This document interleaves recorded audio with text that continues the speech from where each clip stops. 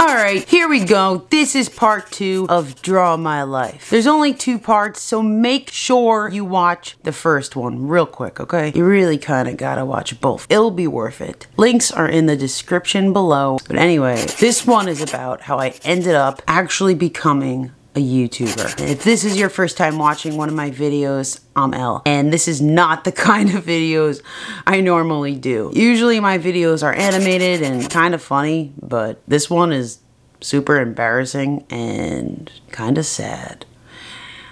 Yay! When I was 18, I graduated high school and started at a community college. I wanted my own show on Nickelodeon since I was a kid. I made up a show called Kit Tik, and I wanted this more than anybody. All I wanted to do was make people happy with my cartoons. Nickelodeon made cartoons at their studio all the way in California, which was very far and expensive to get to. I knew if I wanted to work there, I had to save up money so I can afford to actually go. But the jobs I got were a lot of hours, plus college. I was way too tired to make cartoons at night. I needed an easier job. So I looked up what is the easiest, most effortless job in the entire world. And you want to know what came up? Lifeguarding pools.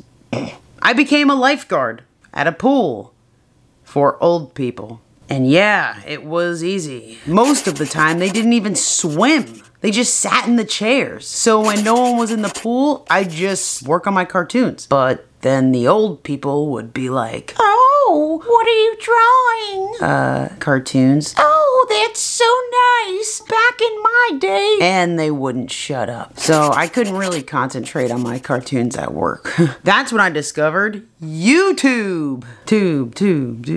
It's an echo. I'd bring my laptop with me, and when the pool was clear, I would just watch videos. You know, back in my day. I couldn't hear a word she was saying. I started watching videos by Shane Dawson, and he was doing something cool called daily vlogs. He would just film his whole life on camera. He had a huge following. I thought, how cool is that? I want a community of people. So I went home that day, got a camera, and started doing what Shane Dawson was doing. Vlogging. Hi, I'm Lauren L, and I'm trying to work at Nickelodeon Studios one day. Subscribe to watch me make my dreams come true. Oh my god. The cringe! So I created my very, very cringy little channel, and it was called Yo X3 with 8 O's. Why? Anyway, whatever. One day, I came across Nickelodeon's Facebook page where they announced that they were offering an internship. They called it a Nickternship. Get it? No. The Nickternship was for college students at the studio in California. This was it. I can do this. So I applied, and they emailed me back saying, "Thank you for applying. We will call you this month with our decision." Well, I didn't know when they were going to call me, but I knew my phone was going to ring one day this month. If I get this, I move to California. So I waited and waited and waited with my video camera. Thursday, April 28th, 2011. And Nickelodeon's gonna call me in 5, 4, 3, 2. Whoa! I'm gonna check out their Facebook. What are they doing? What? Nickternship interviews should be happening in the next 2 weeks. Get Nickelodeon internship in California. Meet so many animation people. Write a pitch for Kit Tik. Maybe Nickelodeon will call me today. Oh my god, I'm getting nervous just thinking about this. Waiting this long is like being tortured. Hey Ashley, this is Lauren Lorenzo. I just had a question. Just wondering, considering the fact that I haven't gotten a call, if that means you guys have done your final decision. Thanks so much, and I hope to speak to you soon. Have a great day. Bye. Why do I get so shaky and nervous for no reason? Like, she's not famous. Like, who cares? She's a young person like me.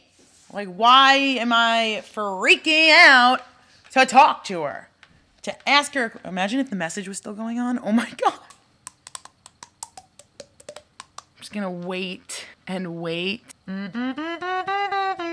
And And eventually I will get this internship because I'm not gonna stop applying until I do. That was very embarrassing. But that is part of my adulthood. I waited almost the entire month. My phone would not ring. My parents started to lose hope, and my dad kept saying, you know, if you don't get it, it's not the end of the world, or if you don't get it, there's always next time. Daddy, you clearly don't think I'm gonna get it. Thank you. Just be quiet, okay? You don't get it if you don't get it if you don't get it. All right. How about when I get it? When I get it. How about that?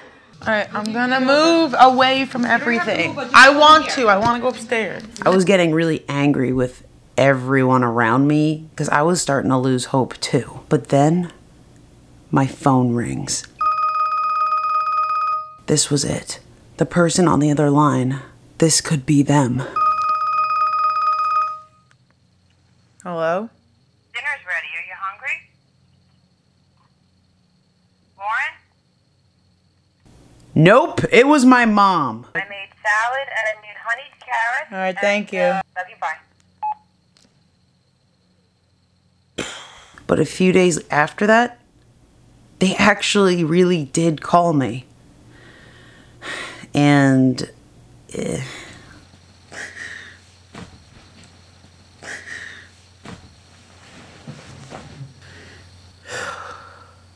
didn't go so well. I didn't get it.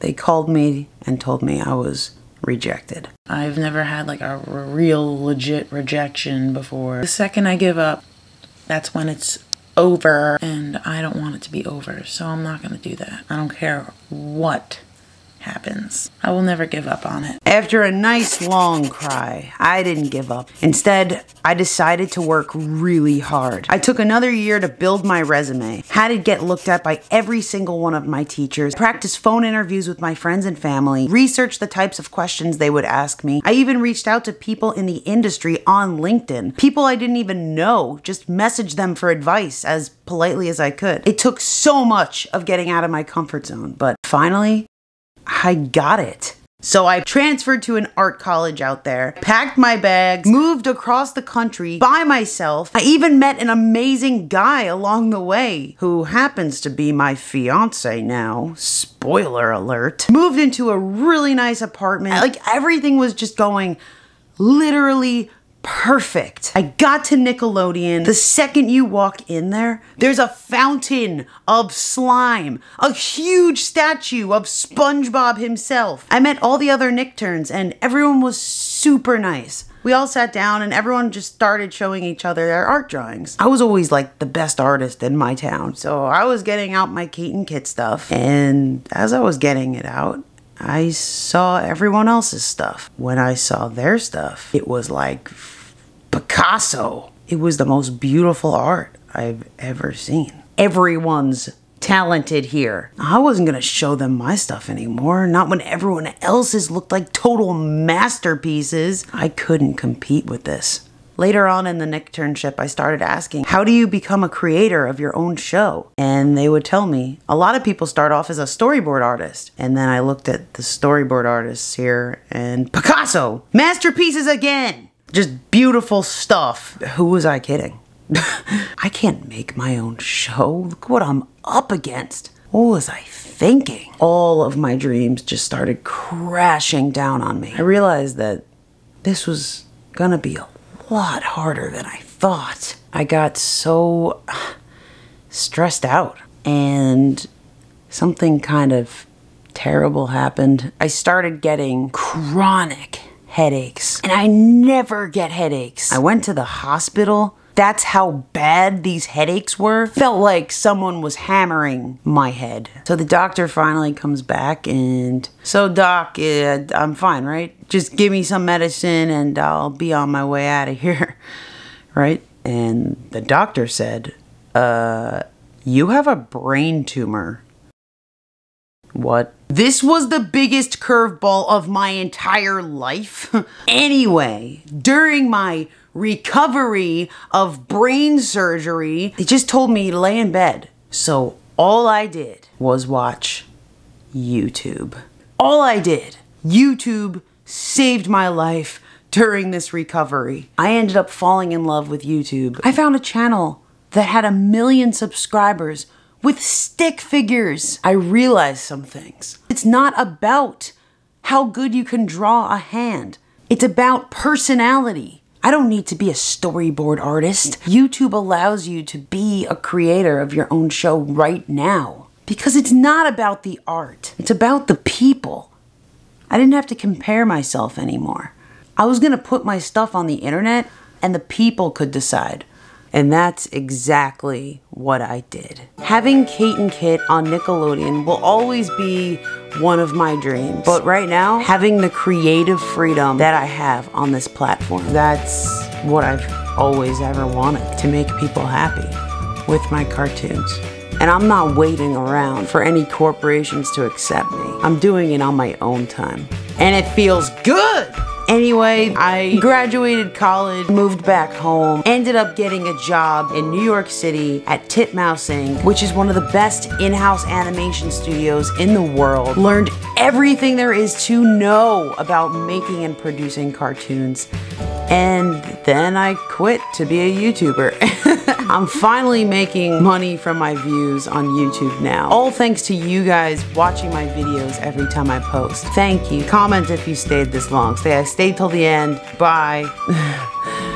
I'm gonna go to sleep now. See you soon.